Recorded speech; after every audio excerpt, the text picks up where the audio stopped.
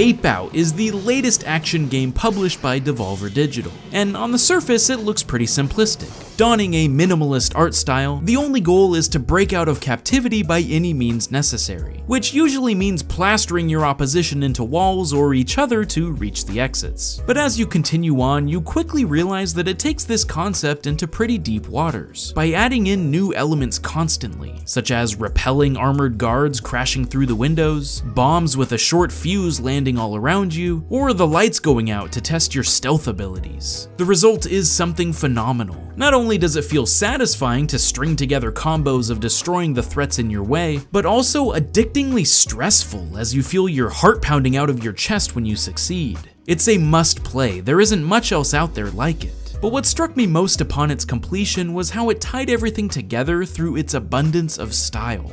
I'm Snowman, welcome to Good Game Design, let's talk about it. If I had to describe Ape Out in one word, it would be chaos, and it somehow exemplifies this theming in its visuals, gameplay, and music all at the same time.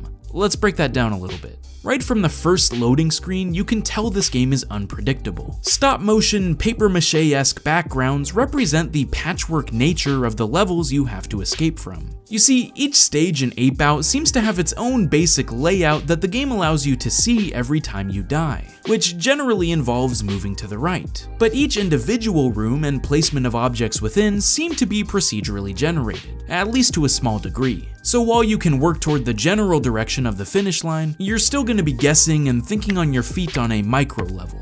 On top of this, the title cards for each area seem to pop in and out at random, with equally irregular sound effects, reinforcing the pandemonium to come in a creative way. But that's really just the beginning. How you interact with the baddies trying to take you down enhances this feeling of intensity and quick thinking. You learn very early on that you can grab people and hold them hostage, which creates a protective barrier from the front until they're shot and killed. You can throw them into another enemy to get rid of both at once, or even let the body shield use their last remaining bullet to shoot them down as well. You move slowly when you're holding someone though, so generally speaking, it's best to use them in a pinch and keep moving. It teaches you in this narrow hallway that shields can be extremely helpful when there's a plethora of guys shooting at once. I just kept grabbing the next victim and waiting until I had a chance to move forward. But in the next area, you realize this strategy doesn't work when you're surrounded from many sides. So even if you learn how each foe operates, you'll still have to constantly improvise when it comes to how they'll interact with each other. Like how a bomb expert will explode if they're shot, so you don't want to hold them for long. Or machine gun baddies don't let up after one bullet, so using a shield against them isn't very effective, though they're great to turn against others. Most of my time playing Ape Out was spent yelling at the screen as I had to swiftly think about the best course of action, and either escape the dangerous situation or look for better positioning to have an advantage. What I found really helpful is that even though the main gameplay loop is extremely hectic, it's very clear with the information it gives you at any given moment.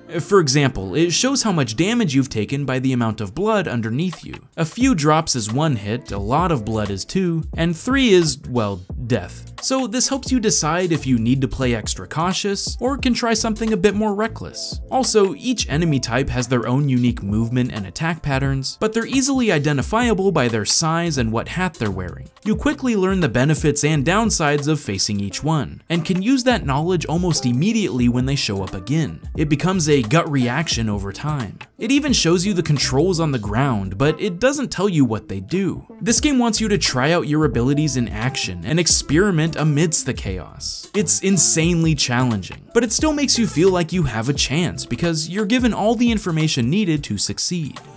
Finally, the music is probably the coolest part of Ape Out's style. It actually plays a big role in the visuals as well. Each level you play is part of a 4-side track of a record that flips and plays side B at the midway point. This is a unique way to give the player a short break to catch their breath that's more than just a simple loading screen. I also like that each record tells a different story. You'll go from running down 30 floors of a skyscraper, to the jungles of a war zone, to the various rooms and compartments of a cargo ship. But the sound design itself is extremely important to how Ape Out feels, which is odd because there isn't really a traditional soundtrack at all. Instead, it employs a series of drum loops and pre-recorded tracks that play at different times depending on what's happening on screen. If the action is ramping up, the drums get louder and more frantic.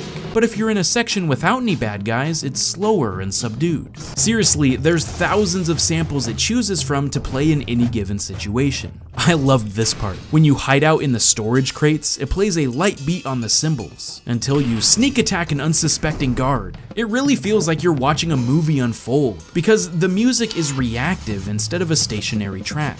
In essence, you get to create the records of music that you're playing, which not only seems like it took a lot of work to get right, but also gives a cohesive style to the whole affair. It feels like the developers really went above and beyond to make sure the basic goal of Ape Out was done in as compelling of a way as possible. It's so much more than just running around and throwing people to some jazz-infused drum beats. It's visually stunning, predictably unpredictable in its gameplay, and somehow catchy with its music even though it's improvised on the spot. It all comes together to spell out chaos in big bloody capital letters, and ties everything back to that theming with a giant memorable bow. From little touches like your score showing up in the blood of your victims, to constantly throwing dicey curveballs at you, Ape Out never feels old and has a style uniquely all its own. Thanks for watching another episode of Good Game Design. I'll see you guys next time. Stay frosty, my friends.